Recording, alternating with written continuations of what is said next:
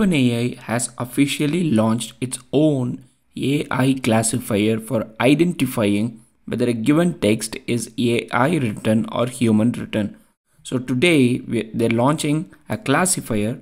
A classifier in machine learning is a machine learning algorithm that can classify a given input into A or B or sometimes ABC. So this is what a classifier is, and this particular classifier from OpenAI can classify or distinguish whether a given text is human written or AI written. But before you think that this is going to be game changer, we need to see the accuracy of what this can do. So OpenAI has particularly claimed that this is not fully reliable. In fact, their true positive rate is only 26% at this moment. I'm not going to get into the detail of accuracy, but all you have to remember is this is not a perfect tool. But where is it going to be useful?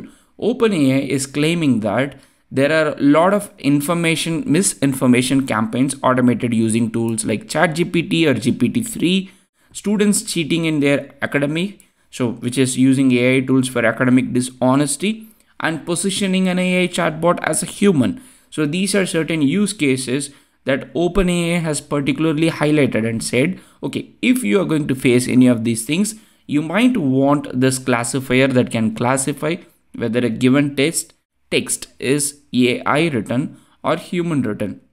And also, of course, they're saying that they're making the classifier public to get feedback. We know what OpenAI does with the prompts and text that we use, but for now, you can use the classifier directly from here.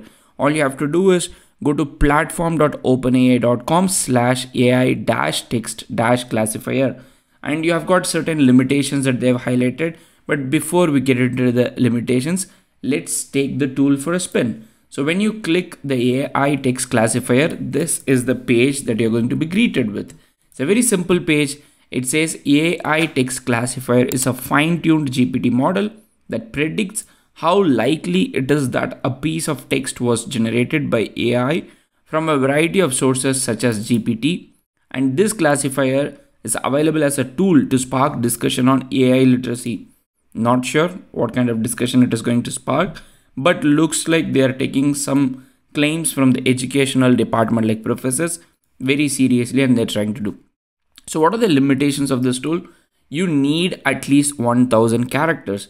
If you have got a tweet and you want to validate whether the tweet is AI generated or human generated, no, of course it cannot work because it needs minimum 1000 characters. The classifier is not always accurate, and it can also mislabel both AI generated and human generated text. What does it mean? If there is a university professor who is going to blindly use this thing and automatically assume that their student has used AI just because the tool has flagged, then they are obviously wrong. And then the AI generated text can also be edited to evade the classifier, and this works particularly well for English and it doesn't work for non-English. Okay, let's get started and then try the classifier. You have got a couple of examples. I'm not going to go with the examples, but first I'm going to try out Wikipedia content. I'm going to go to this page from Logan movie. I'm going to copy this. I hope that this has got 1000 characters. Come back here, paste it and submit it. And the result says the classifier considers the text to be very unlikely AI generated. Maybe good, because I don't think people on Wikipedia are still using ChatGPT or GPT-3 to generate text, so makes sense. I'm going to clear this. I'm going to go here and copy this article. So this article very clearly says ChatGPT wrote part of this article and it did not go great. So we know for sure that part of this article has been written by ChatGPT.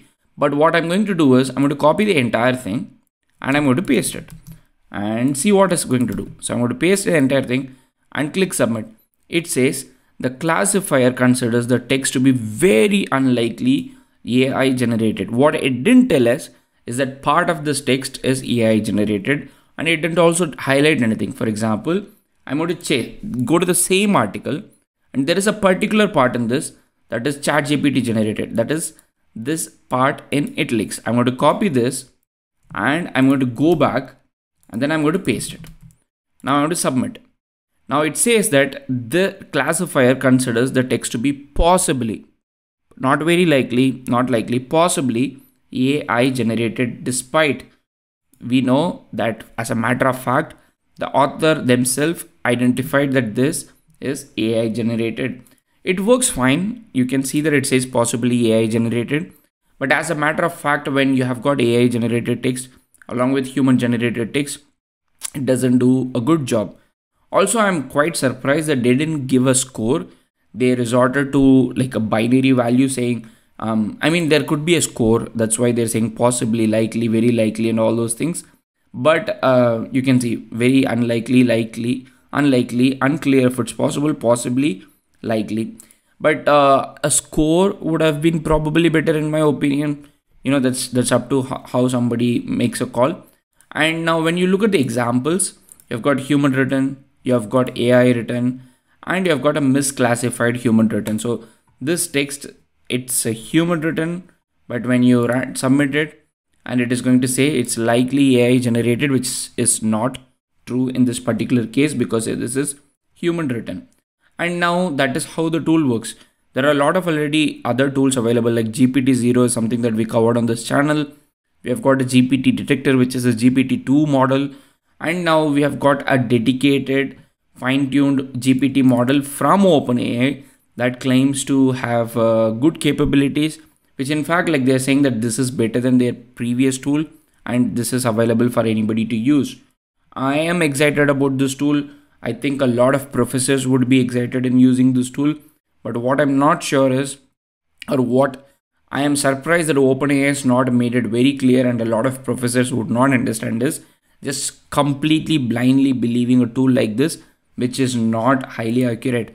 Once again, just to remember the numbers, it has a true positive rate of 26%, which means it says 26% of the cases it has truly identified that it is AI written as likely AI written, while incorrectly labeling human written text as AI written 9% of the time, which is what we call as false positive.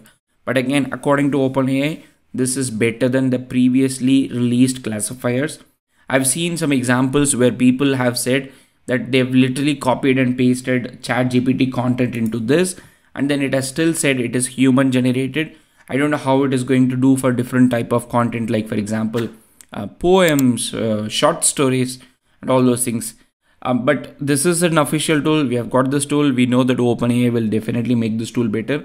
I hope this tool can help you understand AI generated text better in your workflow. If you have got any question, let me know in the comment section. Otherwise, I'll link this tool in the YouTube description. Make sure you check it out.